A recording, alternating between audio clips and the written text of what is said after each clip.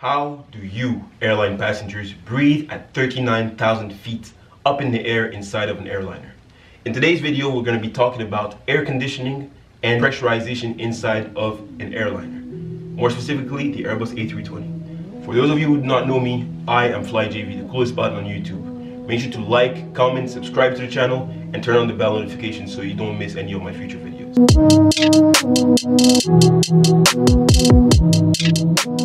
The air conditioning system of the Airbus A320 is fully automatic and concerns three fully independent zones: the cockpit, the forward cabin, and the aft cabin.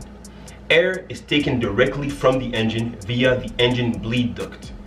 Air from the engine obviously is very, very hot and warm, so it is sent through a device that is called a pack. Essentially, a pack is a device that takes warm air and turns it into cold air. The air from the engine is ducted via the pack flow valve, through which it enters the pack and gets into a primary heat exchanger. That primary heat exchanger cools that air, and it then goes through the compressor, which compresses it, increasing the pressure and increasing the temperature.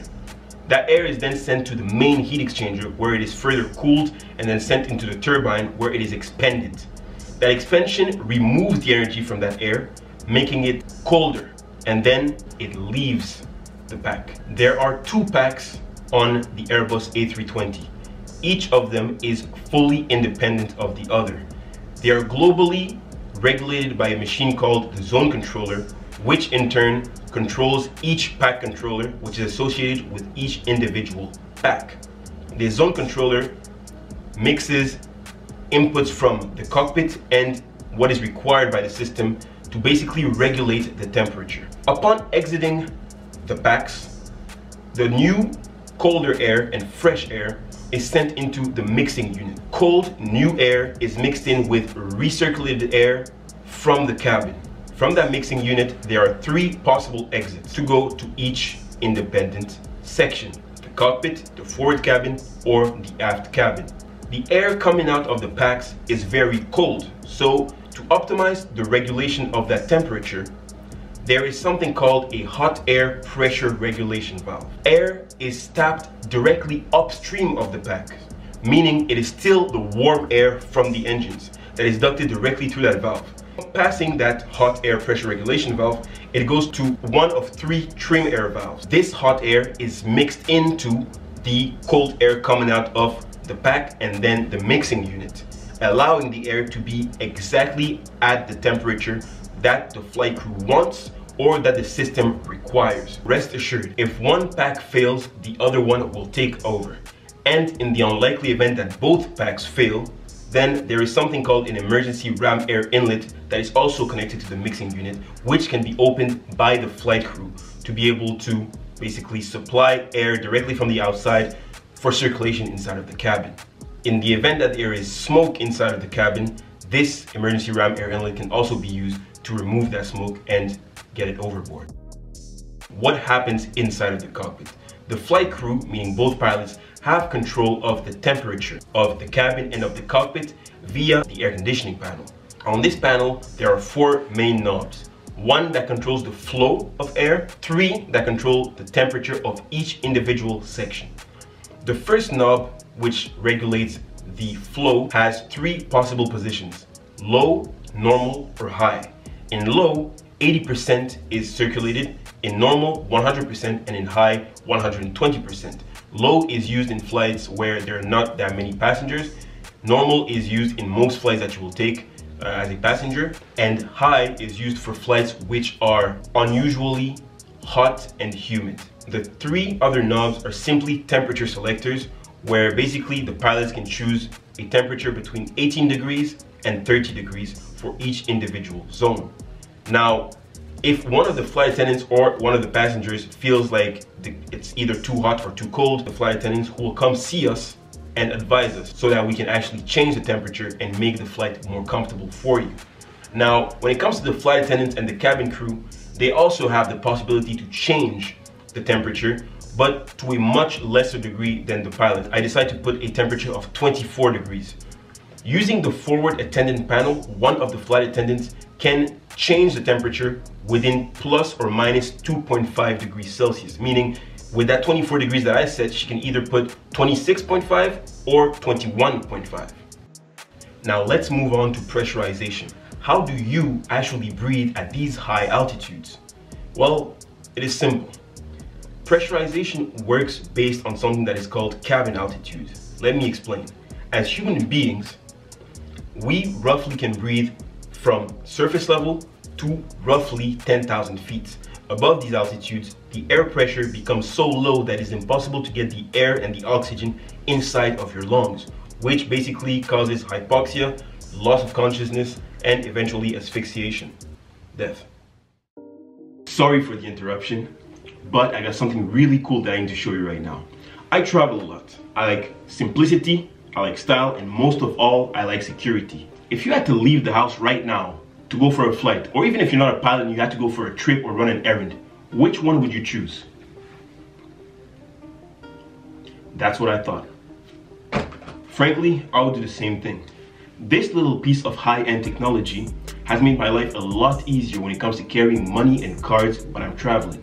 It is called the Extra Wallet. I can make quick purchases no matter where I go without worrying about this awkward bulge in my pants that my old big wallet used to make. You can pop out all your cards in one click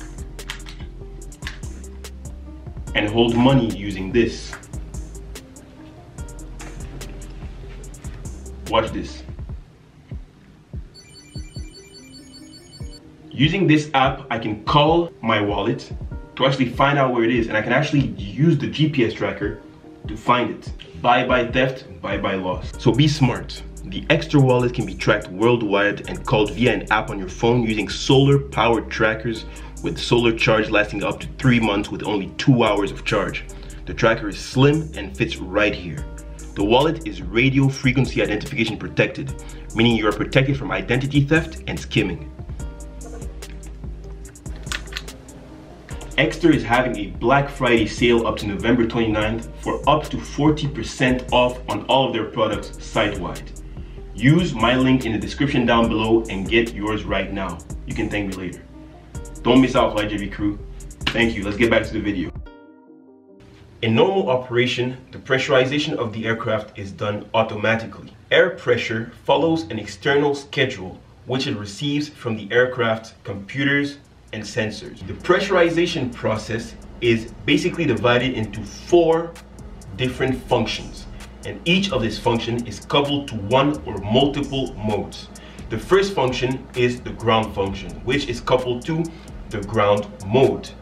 This mode basically means that the aircraft is completely open and receiving air from the outside. It is depressurized, and the outflow valve, which we'll come to in a second, is completely open. Next is pre-pressurization function, which is coupled to the takeoff mode. The pre-pressurization function and the takeoff mode basically pressurizes the aircraft before the rotation. It's to avoid a surge at rotation of the pressure. If there was no pre-pressurization, the moment the pilots rotate and start climbing, there would be an increase in the pressure, followed the fact that the aircraft is now going up.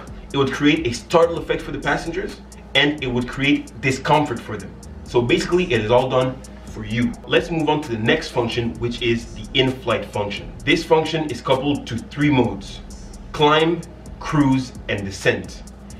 During climb, the cabin altitude varies based on a fixed pre-programmed law that takes into account basically the aircraft's actual rate of climb. During cruise, the controller maintains altitude at the level of or at the landing field elevation, whichever is higher. During descent, the controller maintains a cabin rate of descent, such as the cabin pressure is equal to the landing field pressure plus 0.1 psi, shortly before the landing.